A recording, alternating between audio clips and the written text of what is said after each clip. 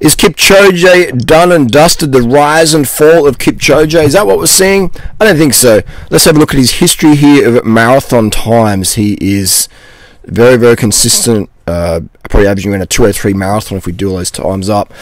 From 2013, been cranking it up there. Some people just dispute how old he really is. I would say he's definitely, older than he claims, because that's just Kenya. People don't have their passports or birth certificates. Things get lost in the fields, and that doesn't matter too much. But at the end of the day, it would be cool to know how old really Kipchoge is, just so we can have some new paradigms in society. Do I think Kipchoge is a natural athlete? No, I don't. But who is natty running those times? And let's say that my opinion is wrong, and that Kipchoge is natty, and all these marathon freaks right now are natty. Then imagine if we got them on a controlled oxygen vector doping protocol with an experienced doctor overseeing that. The attenuation of the aerobic capacity gains would probably have him running in the high 140s. If you're running 201 as a natty, then you're definitely going high 140s on the good shit. But again, the average person out there is gullible and naive and will spend $330 or $370 on some shoes, thinking maybe they will. And these shoes are good, by the way. But they're if you don't, it ain't just the shoes. The shoes help, but the hemoglobin's more important. Okay. Anyway, let's get into this video. Following is just speculation. Like, I don't have any proof any of this is true. This is some speculation here. I don't have any proof that unicorns don't exist, okay? Maybe unicorns exist. Maybe you can run this time natty. I don't know. This is just speculation here. But people ask me, Harley, why do you think that we're running so much faster these days? All these 5K, 10K, marathon records, etc. What's going on here? Is it the shoes? I mean, the shoes definitely help. There's no doubt about that. But we're just seeing all these new names popping up through, and everyone's using the same sort of shoes these days, so these new names ranking through, it's like, what's going on here? What we're seeing is global financial stresses. Okay, now these people from East Africa, etc., they are running for money. They're not running for, they're literally running, running for life quality, for food, literally running for food security. Okay, so this guy here is Kiptum in his Nike Vaporfly next percent 2s, and look at those times he's running. 5K split, just it's insane. All right, so this guy's apparently like 23 or something. 13:49 5K in that split. So we're just seeing total. This guy's 23. He looks like looks like a 40-year-old Kenyan, and that's not me in negative sense. That's just I think these guys are older than they're claiming. That's fine, but it would be great to know their real age.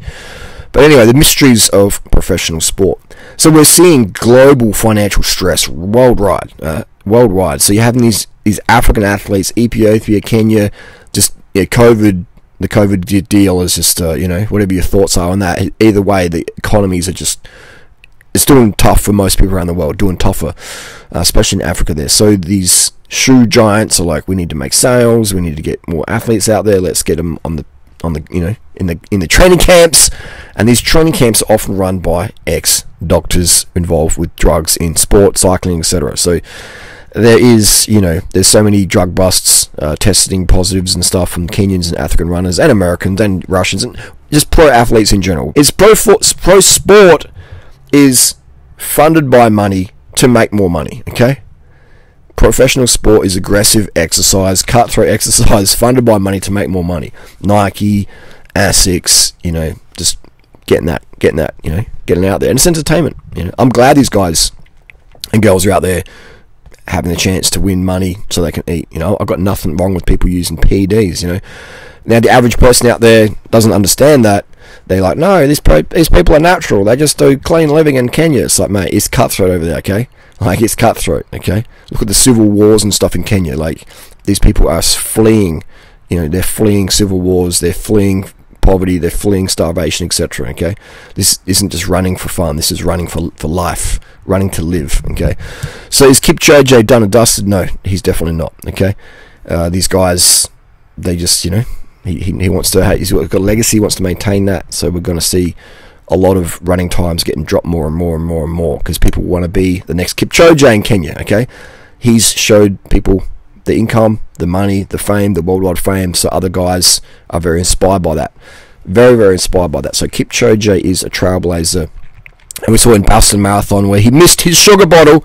He missed a sugar bottle, and then he started to, bonk slightly, just ever so slightly, and lost a few minutes in the end there. So that's just how important having your sugar drink every every 20 minutes is going to be, especially if you're pushing hard like this. Watch. I think this is the clip where he's arguing with people, saying, "Come on, go to the front." So he was obviously on a really flyer of a day, and then he, started to run out. Look how lightweight he is. Okay, look how lightweight he is. It's a rainy day, it's a little bit colder, so you're going to burn through more carbohydrate in the colder weather. So it's even more important that you can't miss your sugar drink. And he made a big mistake by not going back for his sugar drink. He probably was feeling so good he thought he'd be okay, but at that level, you miss a gulp of sugar. It can be the difference between first place and fifth place, as we saw with Kipchoge. So there's new Adidas on the scene. The Adidas, I think it's the Adios Pro 3, which is a pretty good shoe to wear as well. I've worn them, and they definitely do feel nice. So Nike with their carbon plate, etc. Actually, the carbon plate started with Brooks back in the day, back in the 90s, and Etonic. There we go. That's the clip where Kipchoge loses his water bottle, his sugar bottle. He slips or whatever. He should have stopped and grabbed it, that was a big mistake. That was a big mistake.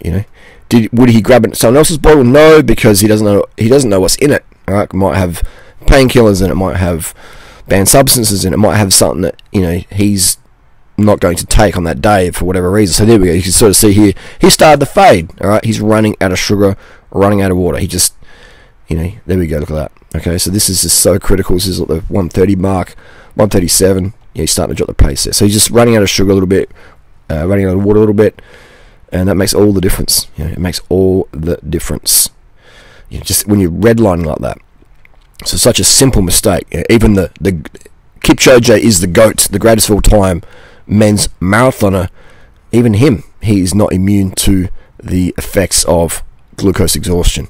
So there's even a white dude coming about to catch him. So he was definitely running out of sugar.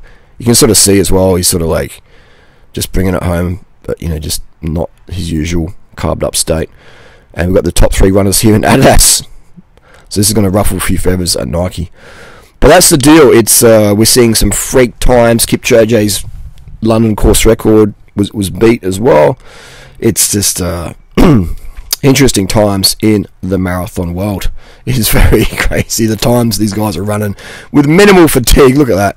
2:05 for Boston in a wet course. Crazy, man. That's sub 3-minute Ks in that last bit there. Freak times. It's a freak show out there. Okay, back-to-back Boston Marathon wins. Okay, if you think out there any of this is possible without assistance pharmaceutically, then man, there's some very, very gullible people out there. People who just don't understand the pressures to perform. Okay, it's when you dedicate your life to running and being super skinny, and chicks don't really dig you when you're that skinny. So why wouldn't you take drugs to win money? All right, if you want to get a wife or whatever. All right, it's just like you're gonna stay natty and keep missing out on life. You're gonna get beaten in running races by people as good as you, but they took the shit. And then you go to the nightclubs and chicks will just be like, you're too skinny, or you don't have enough money, see you later. So it's like the temptation to get on the shit is very, very strong. I can definitely empathize with these athletes who do take EPO, etc. It's business at the end of the day. It is business. All right, when that hammer drops and the pace goes full on, if you're not on the good shit, you are getting left behind very, very quickly. Okay, amazing stuff. All right, this is the Japanese on the shit, the Kenyans on the shit, it's just, you can basically laugh at the drug testing. The half-life of EPO is so hard to get caught with that. If you get caught with EPO, your IQ is probably not so much, and especially as a runner, because the testing is very, very sporadic.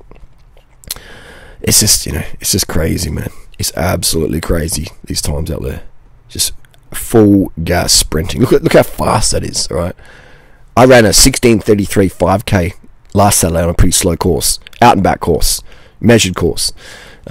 with the Garmin, etc. And 16:33. That's like their marathon pace is almost like 2 minutes faster than my 5K PR that I did on Saturday. It's just absolutely insane. But hey, that's the peak level of human performance. But let's say these guys and girls are natural. How much faster? Okay, let's have your side. These people are natural. How much faster would they run if they got an EPO? Okay. I mean, like, how dumb are you to think? I shouldn't say dumb. I mean, I'm saying it in a nice way, but how dumb are you, man, to think these times are natural? Okay. They're going to run 140s, high 140s if they're natural, or probably 145 if they're natural. 201. When we throw in prednisone, we throw in caffeine, we throw in Adderall, we throw in aspirin puffers, we throw in EPO, we throw in blood doping, we throw in testosterone, we throw in nandrolone, decanoate, or MPP, nandrolone phenylpropionate. We throw in these things, maybe some 50 milligram trinidacetate. It's just like, you're dreaming if you think these times are natural. You're dreaming. But let's say, using your logic, these times are natural. Imagine how fast they would run on the good shit. Okay. All these top level runners juiced to the fucking gills. That is my opinion. I don't believe unicorns exist. That is my opinion. Do you have any proof that unicorns don't exist? I don't. I just don't think they exist. I don't think unicorns in athletics, swimming and running and pro sport exist. Okay, you're welcome to believe your own fantasies. That's okay. I still love watching these athletes perform. It's just entertainment, and it's amazing how fast a human body can run.